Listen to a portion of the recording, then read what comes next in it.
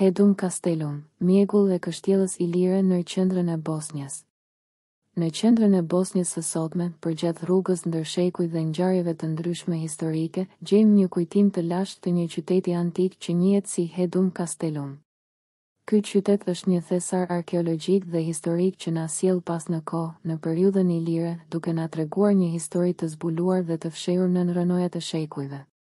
Emri i tij përbëhet nga dy fjalë, Hedum, që do të thotë banuar, dhe Kastelum, që ndihmon të kuptohet natyra e qytetit, një kështjellë që është e banuar.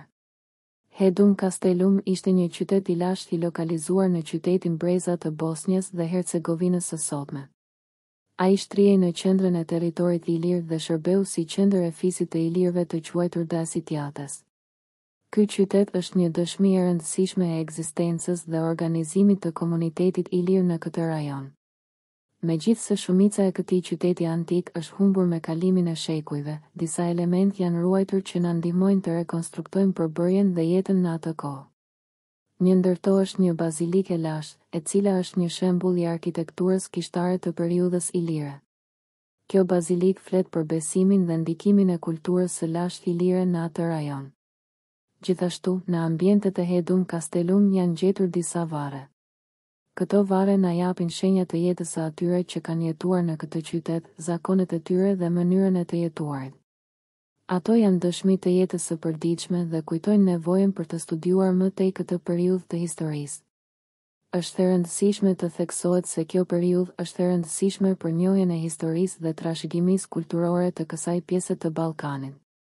Për më tepër, fakti që ky qytet ndodhej në qendër të territorit ilir tregon për rëndësinë e tij strategjike dhe rolit që ka luajtur në zhvillimin e kësaj zone.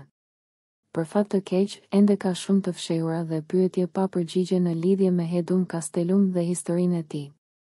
Megjithatë, kjo bëhet një sfidë dhe një mundësi për arkeologët dhe historianët që punojnë për të hedhur dritë mbi këtë qytet të harruar dhe kështjellën ilire të banuar. Historia vazhdon të na mësojë se ende ka shumë për të zbuluar në rrën e kohës.